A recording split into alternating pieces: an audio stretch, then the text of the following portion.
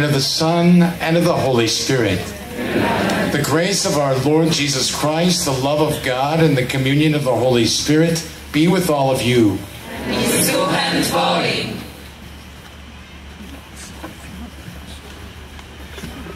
Reverend Bishop, in the name of all the priests here gathered around the altar, in the name of all these pilgrims that come tonight to our shrine, I would like to welcome you, and I would like to ask you to preside our Mass. Drodzy bracia i siostry, gromadzimy się w tym naszym sanktuarium, tę pielgrzymkową noc.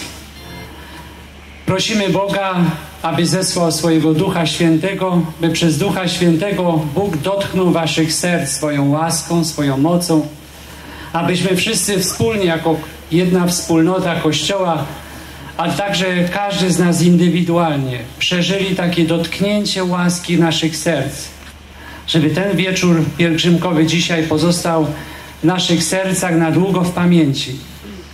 Tego wam życzymy i wspólnie łączmy się w modlitwie, w tym dziękczynieniu Bogu za wszystkie łaski. A w tym dziękczynieniu myślę, że bardzo skutecznie pomoże nam zespół diakonia, którzy tu pięknie śpiewają, by wspólnie wraz z nimi i z naszym ekscelencją składać Bogu dziękczynienie, chwałę i prosić Go o łaski w tych intencjach, które przynosimy przed ten ołtarz. To prepare ourselves to celebrate these sacred mysteries, we call to mind our sins, and we ask the Lord to pardon us and fill us with His mercy and His peace. You were sent to heal the contrite of heart. Lord, have mercy. Lord, have mercy.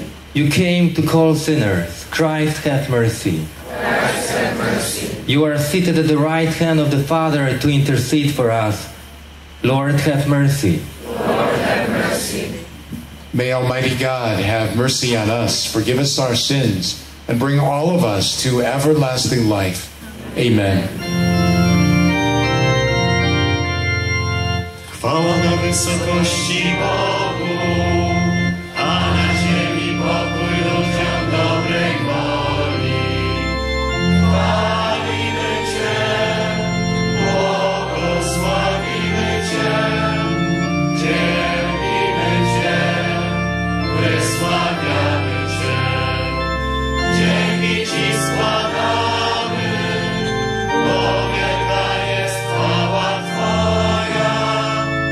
Panie Boże, Królu nieba, Boże Ojcze Wszechmogący, Panie Synu jednorodzony, Jezu Chryste, Panie Boże, Baranku Boży, Synu Ojca, który gładzisz grzechy świata, zmiłuj się nad nami, który gładzisz grzechy świata, przyjm błaganie nasze, który siedzisz po prawicy Ojca, zmiłuj się nad nami, albowiem tylko Tyś jest święty, tylko Tyś jest Panem.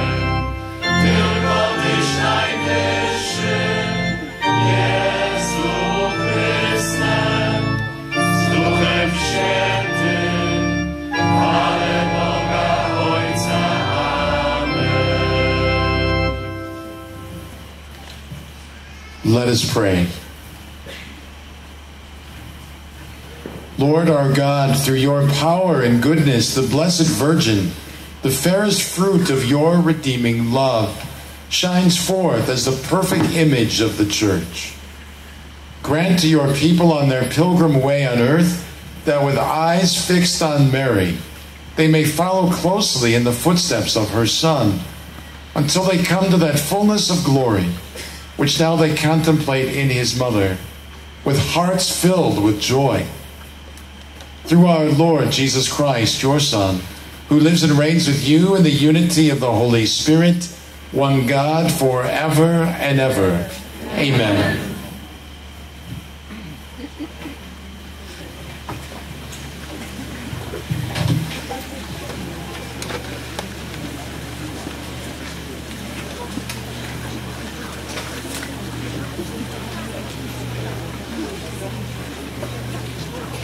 Czytanie z Księgi Rodzaju. Gdy Adam zjadł owoc z drzewa zakazanego, Pan Bóg zawołał na niego i zapytał go: gdzie jesteś? On odpowiedział: usłyszałem Twój głos w ogrodzie, przestraszyłem się, bo jestem nagi i ukryłem się. Rzekł Bóg: któż Ci powiedział, że jesteś nagi?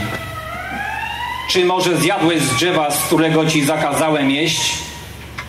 Mężczyzna odpowiedział: niewiasta, którą postawiłeś przy mnie, dała mi owoc z tego drzewa i zjadłem. Wtedy Pan Bóg rzekł do niewiasty: dlaczego to uczyniłaś?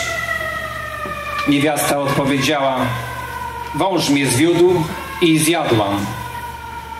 Wtedy Pan Bóg rzekł do węża: ponieważ to uczyniłeś, bądź przeklęty wśród wszystkich zwierząt domowych i polnych.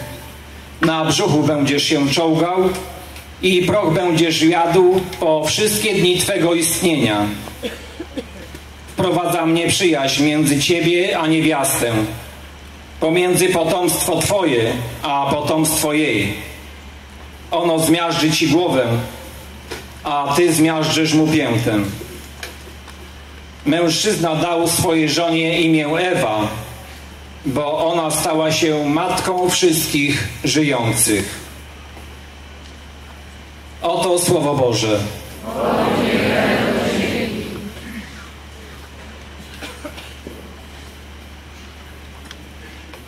Stoi królowa po Twojej prawicy. Stoi królowa po Twojej prawicy. Tron Twój, Boże, trwa na wieki. Berłem sprawiedliwym berło Twego królestwa. Córki królewskie wychodzą na spotkanie z Tobą. Królowa w złocie z ofiru stoi po Twojej prawicy. Stoi królowa po Twojej prawicy.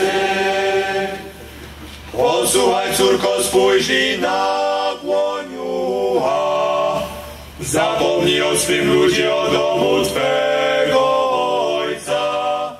Król pragnie Twego piękna. On Twoim Panem, oddaj Mu pokłon. Stoi królowa po Twojej prawicy. Córa królewska wchodzi pełna chwały, odziana złotogłów. W szacie wzorzystej prowadzą ją do króla. Za nią prowadzą do Ciebie dziewice jej druhny. Stoi królowa po Twojej prawicy.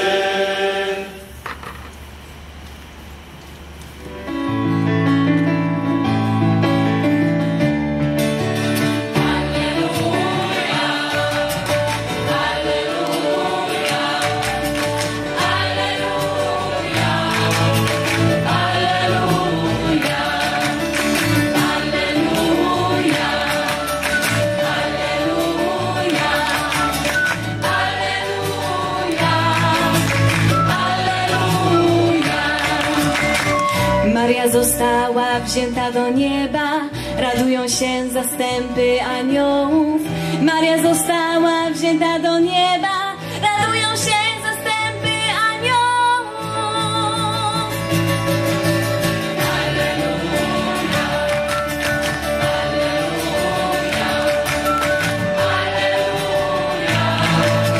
alleluja.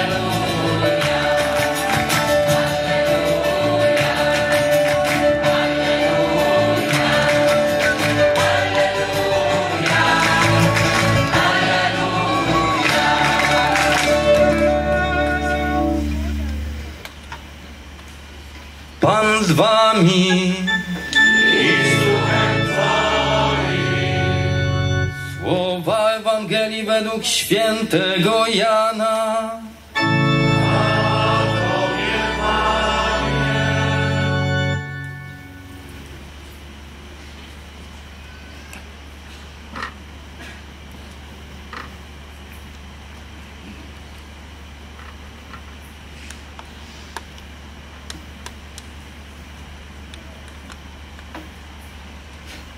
Obok krzyża Jezusa stały matka Jego i siostra matki Jego Maria, żona Kleofasa i Maria Magdalena. Kiedy więc Jezus ujrzał matkę i stojącego obok niej ucznia, którego miłował, rzekł do matki: niewiasto, oto syn twój. Następnie rzekł do ucznia: oto matka twoja. I od tej godziny uczeń wziął ją do siebie. Oto słowo Pańskie.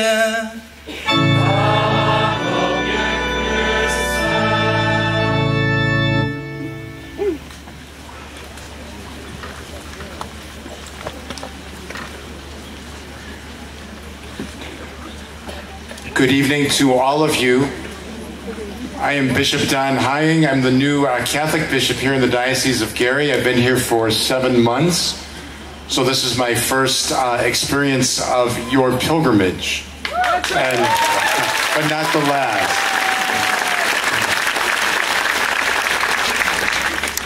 It is such a joy and a blessing for all of us to gather tonight.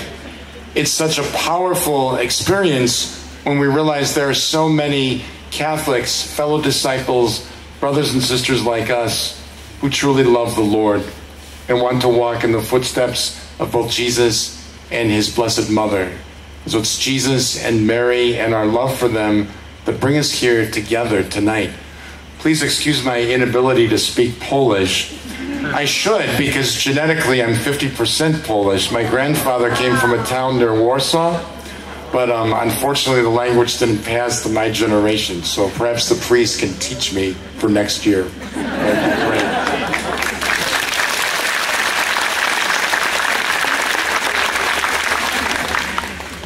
This event reminds me of those gigantic masses in Poland that St. John Paul II would celebrate. And I was thinking, wouldn't it be great if he was here? And then the thought occurred to me, he is here. He is here. In the communion of saints, St. John Paul II is with us tonight, as is the Blessed Mother, as are all the saints in the kingdom of God. Because when we celebrate the Eucharist, it is both a participation and a foreshadowing of the great liturgy of heaven. Here we are to glorify and worship God on this beautiful night, gathered around the nuptial feast of the Lamb, united in communion and in love with each other, together with all of the saints and angels. So if we could put on a supernatural lens, we'd see angels flying around here. We'd see the saints here. Just because we can't see them doesn't mean they're not here. Because all of us are gathered to worship the Lord together, heaven and earth. And what a vast, beautiful group of people. Thank you for making this pilgrimage. Thank you for your beautiful witness to faith. I certainly thank all of our beautiful Polish religious here in the Diocese of Gary. I'm thinking of the Carmelites who are hosting us tonight. Imagine if 7,000 people showed up in your backyard to camp out. So we thank you for your flexibility and your love and your welcome to us and your hospitality. Tomorrow it's the Salvatorians' turn, right? So we also thank the Salvatorians for hosting tomorrow. I'm also so impressed with our Albertine sisters. Are you sitting on the ground, sisters? You are. That's amazing. They are so humble, so loving, and so wonderful here in our diocese. Tonight's Mass is dedicated to the Blessed Virgin. And our first reading prophesies her advent all the way back in Genesis, when God prophesies that the serpent will be crushed by the woman. The woman will crush the serpent.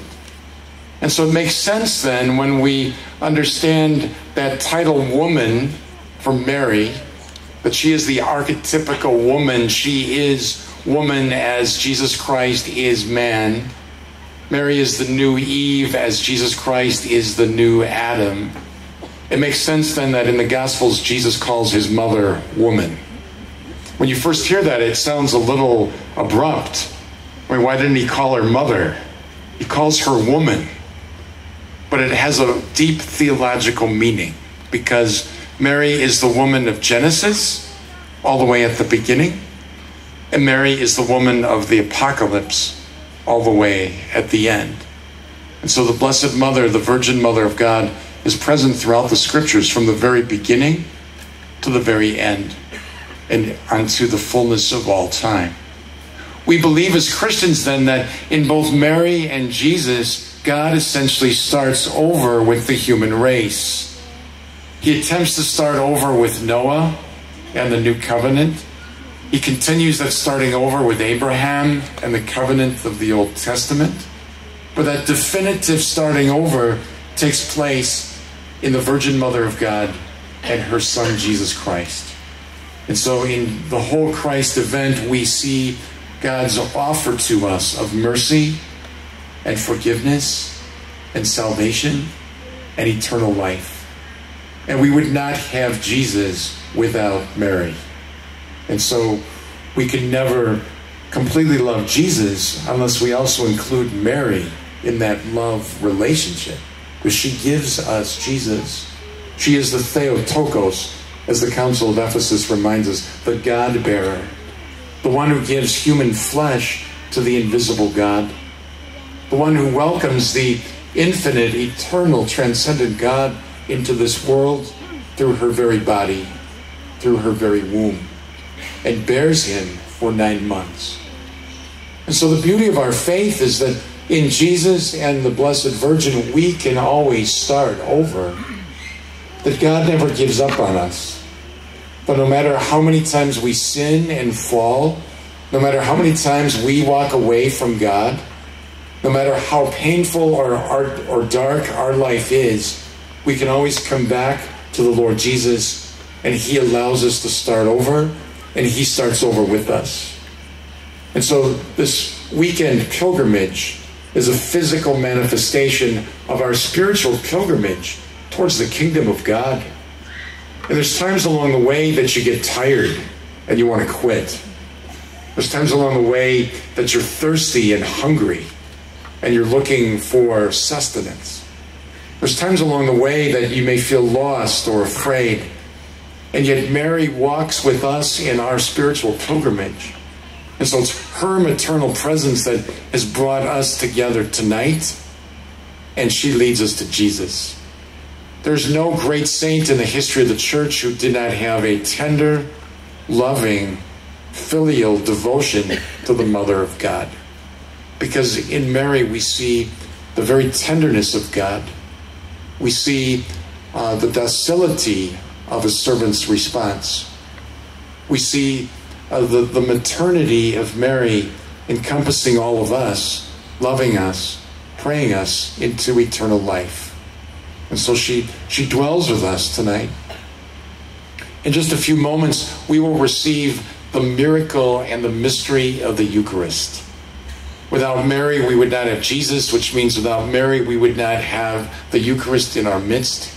And so just as she was present at the Incarnation and at the cross and at the beginning of the church at Pentecost, so too she is present in every Mass, praying for us, continuing to give birth to the church, We are the body of Christ as Jesus is the head. And so tonight we renew our devotion to the Mother of God. And we pray to her, and we love her, and we bring to her all the intentions that we have brought on this pilgrimage with us, the people that we have promised to pray for, the situations in our lives that seem impossible, the difficulties and darkness and violence and poverty of this world. We bring all of that and we lay that at her feet, and she brings it to her Son, Jesus Christ. My prayer is that each one of you will come to know in a deeper way, because of this pilgrimage, the Blessed Mother's tender love for you and her presence in your life and her desire that you become the saint that the Lord has called you to be.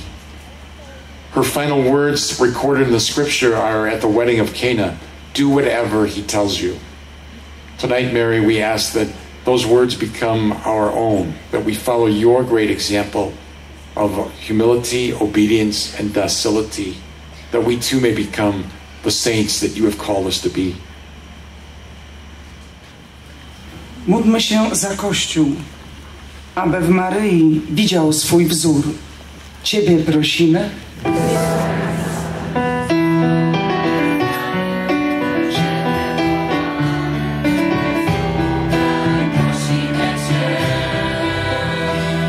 Módlmy się za naszą ojczyznę, aby zawsze była wierna swojej Matce Królowej.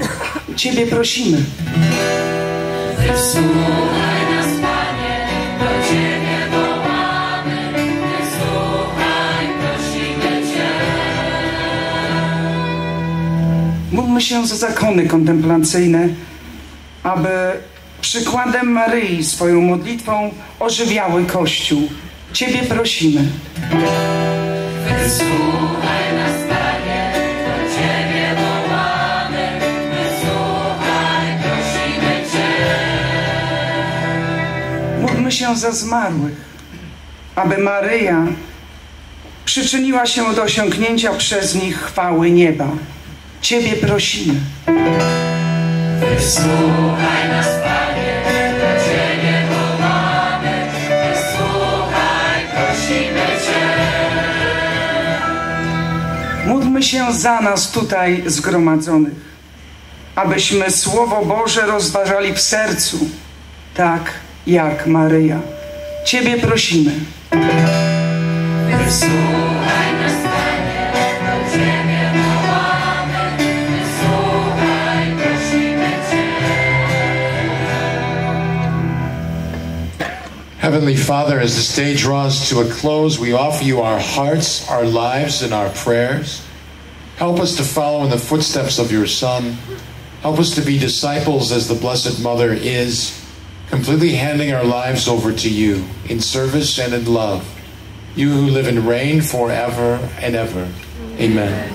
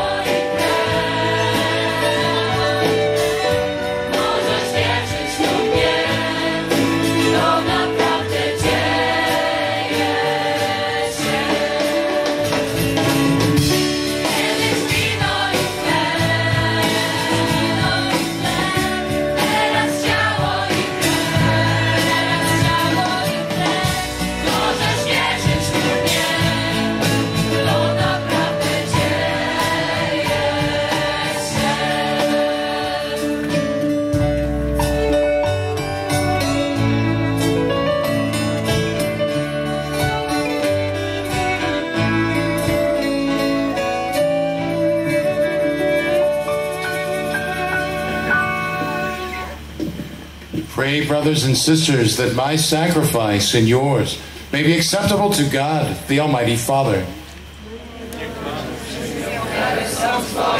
na cześć i chwałę swojego imienia, a także na pożytek nasz i całego Kościoła Świętego. May this oblation dedicated to your name purify us, O Lord, and fashion your church more and more in that image of Christ, which it admires and praises in his glorious mother, through Christ our Lord. Amen. The Lord be with you. Lift up your hearts. Let us give thanks to the Lord our God. It is truly right and just, our duty and our salvation, always and everywhere to give you thanks, Lord, Holy Father, Almighty and eternal God, and to proclaim your greatness with due praise as we honor the Blessed Virgin Mary. Receiving your word in her immaculate heart, she was found worthy to conceive him in her virgin's womb. And giving birth to the Creator, she nurtured the beginnings of the church. Standing beside the cross, she received the testament of divine love and took to herself as sons and daughters all those who by the death of Christ are born to heavenly life. As the apostles awaited the Spirit you had promised, she joined her supplication to the prayers of the disciples and so became the pattern of the church at prayer. Raised to the glory of heaven, she accompanies your pilgrim church with a mother's love and watches in kindness over the church's homeward steps until the Lord's day shall come in glorious splendor. And so with all the angels and saints we praise you, as without end we acclaim.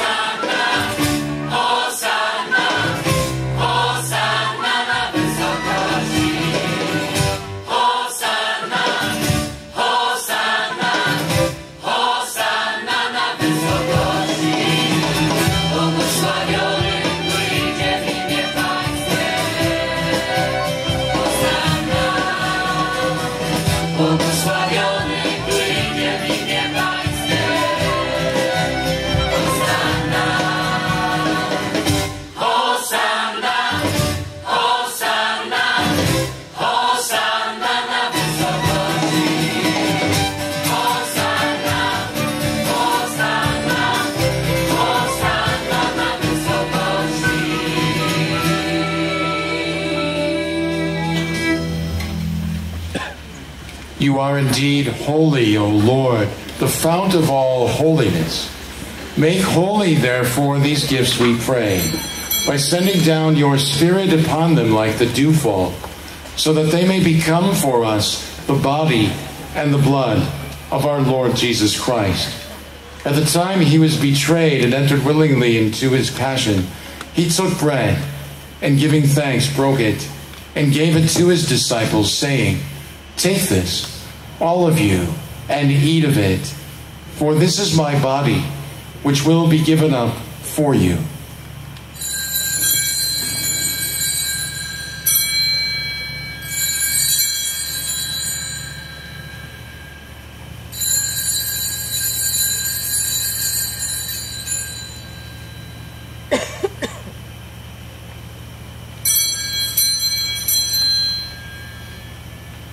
In a similar way, when supper was ended, he took the chalice, and once more giving thanks, he gave it to his disciples, saying, "Take this, all of you, and drink from it, for this is the chalice of my blood, the blood of the new and eternal covenant, which will be poured out for you and for many for the forgiveness of sins. Do this in memory of me."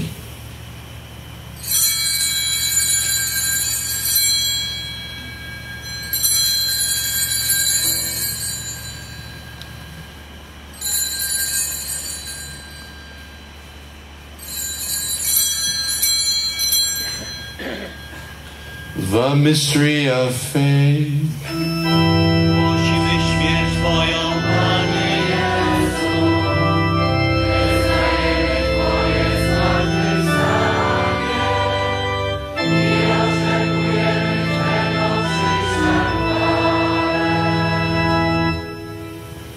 Therefore, as we celebrate the memorial of his death and resurrection, we offer you, Lord, the bread of life and the chalice of salvation, giving thanks that you have held us worthy to be in your presence and minister to you. Humbly we pray that, partaking of the body and blood of Christ, we may be gathered into one by the Holy Spirit.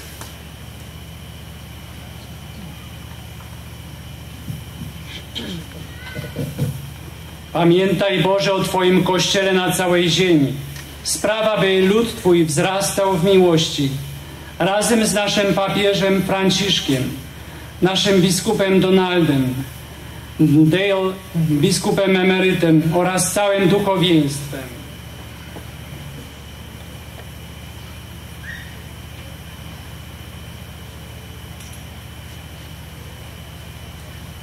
Pamiętaj także o naszych zmarłych braciach i siostrach, którzy zasnęli z nadzieją zmartwychwstania, i o wszystkich, którzy w Twojej łasce odeszli z tego świata.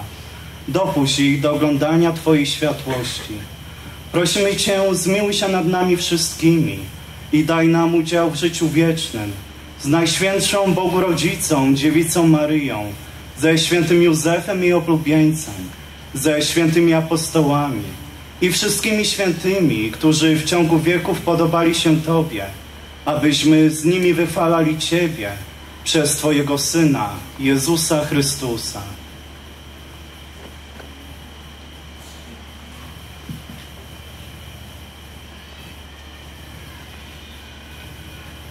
Through him and with him and in him, O God, Almighty Father, in the unity of the Holy Spirit, all glory and honor is yours forever and ever.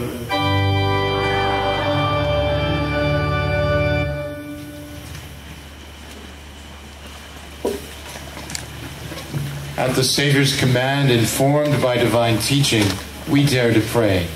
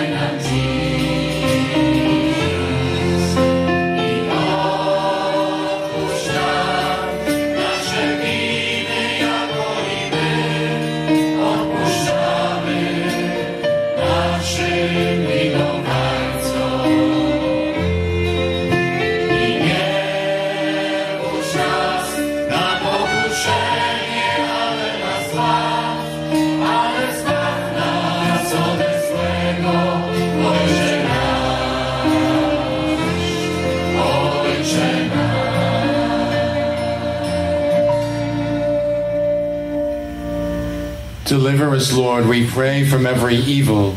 Graciously grant peace in our days, that by the help of your mercy we may be always free from sin and safe from all distress, as we await the blessed hope and the coming of our Savior Jesus Christ.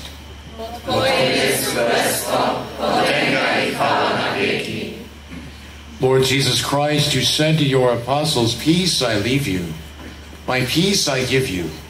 Look not on our sins, but on the faith of your church, and graciously grant her peace and unity in accordance with your will, who live and reign forever and ever." Amen. The peace of the Lord Jesus be with you always. Przykażcie sobie znak pokoju.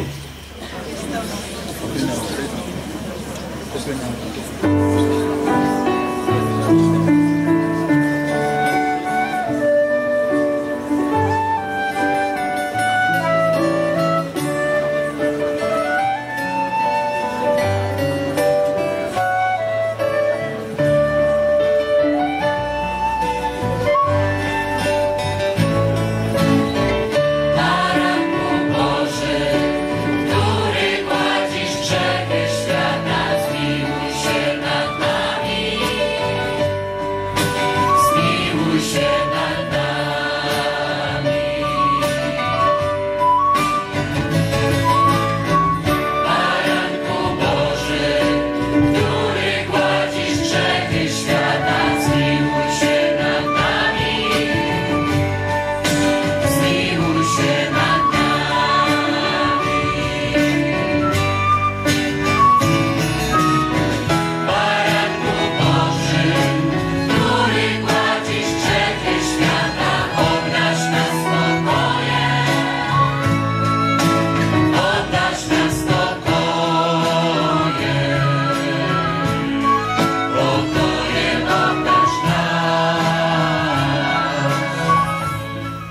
Behold the Lamb of God.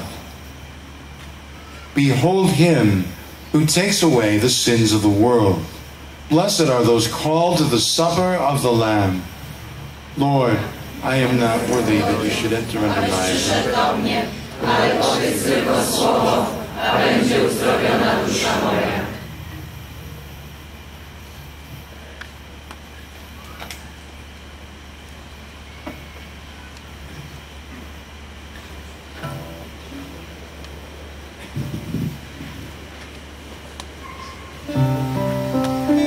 Komunia święta będzie udzielona tam, gdzie są zapalone lampki i księża będą przy tych lampkach zapalonych. Służba porządkowa poprowadzi.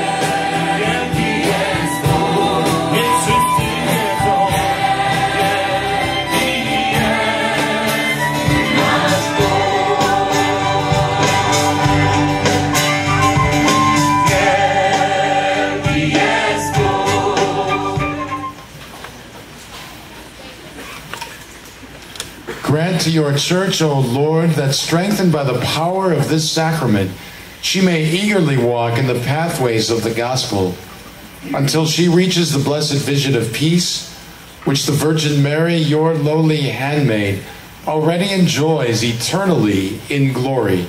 Through Christ our Lord. Amen.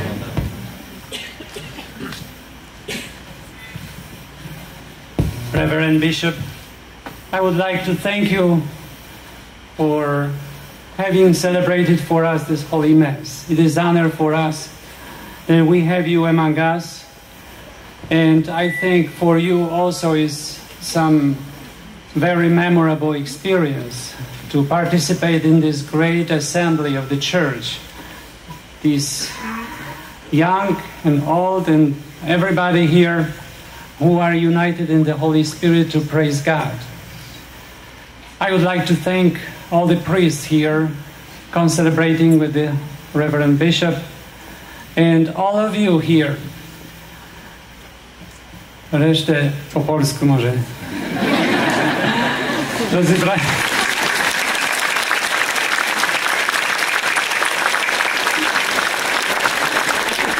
Dziękuję bardzo serdecznie wszystkim kapłanom. Niektórzy nawet są chyba z Polski.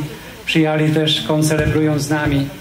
Dziękuję serdecznie służbie liturgicznej, która pomagała nam tu dobrze przeżyć to spotkanie eucharystyczne. Szczególne podziękowanie zespołowi diakonia, którzy naprawdę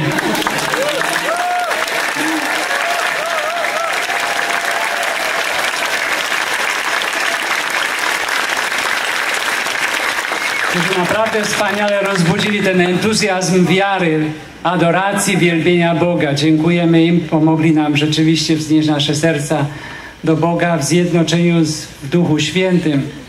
Ja myślę, że to spotkanie przy Eucharystii pozostanie w naszych sercach na długo, w pamięci, ale także również przyniesie owoce w waszym codziennym życiu, kiedy wrócicie do waszych domów, do waszych rodzin, szkół, zakładów pracy. Dlatego kontynuujmy nasz hymn dziękczynienia dzisiaj wieczorem dalej. Oczywiście nawet i osobiście, indywidualnie, gdzieś w głębi serc, kiedy pójdziemy na spoczynek. Dziękuję wam serdecznie za to świadectwo wiary, kiedy przybyliście tak licznie tu do naszego sanktuarium. Będziemy się starać, ile będziemy mogli, następny rok również przyjąć was jak najgościnniej. Serdecznie przygotować wszelkie możliwe warunki, żeby to przeżycie modlitewne naszej pielgrzymkowej nocy rzeczywiście zjednoczyło nasze serca, ubogaciło was łaską od Boga. I tak jak ksiądz ekscelencja powiedział, wszyscy święci, którzy są tu wśród nas, wstawiali się za wami. A teraz prosimy, we ask you to give us the blessing for this night and to continue tomorrow this pilgrimage to Salvatorian Fathers in Merrillville.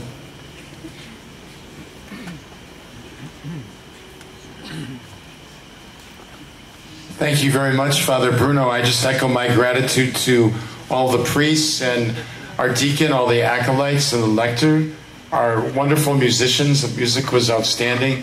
And to all of you, as you said, Father, this is a memorable night. It's one of the most beautiful moments of my life, I would say, because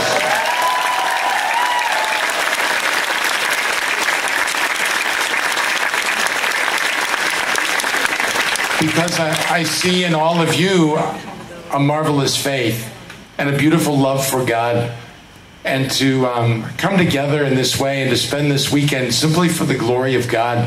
What a beautiful thing that is in our world. And so tonight will always be this beautiful memory in my heart of the strength and the glory that God has made manifest when we come together in faith and do something beautiful for Him. So many, many thanks to all of you. I hope you have a great night. I get to go home to a comfortable bed. But we get to do this tomorrow. So I'll be back for the Mass at 2 o'clock at the Salvatorian Shrine. But many thanks for the beauty of your culture and your faith. I'm very proud to be 50% Polish. And tonight it's 100%.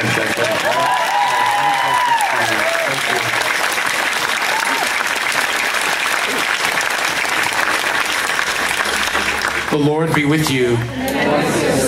May Almighty God bless you, the Father, the Son, and the Holy Spirit. Amen. Idźcie w pokoju Chrystusa.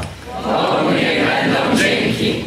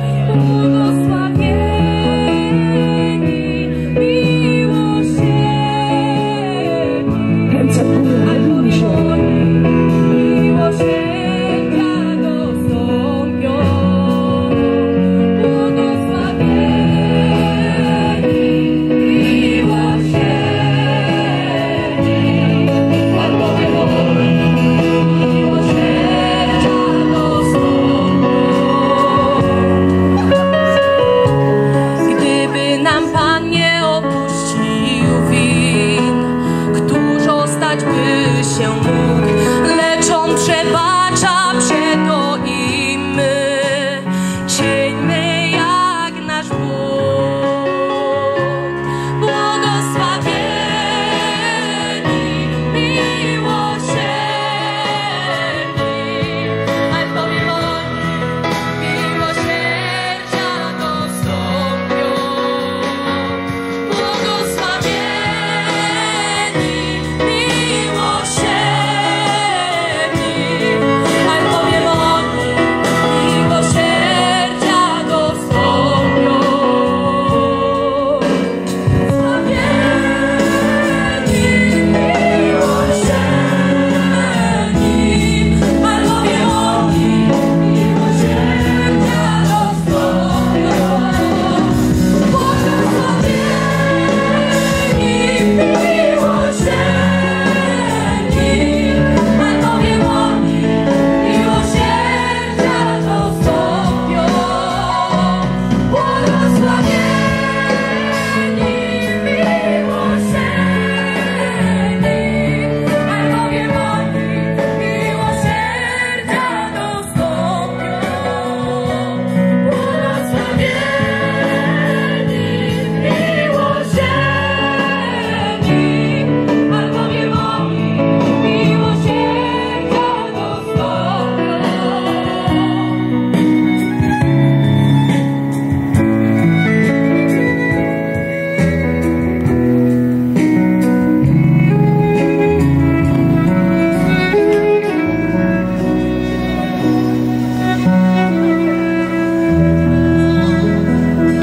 Błogosławieni.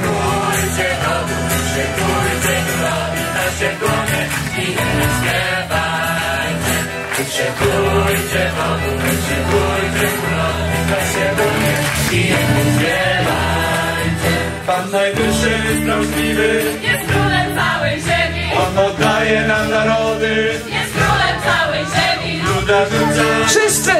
Jest królem całej ziemi!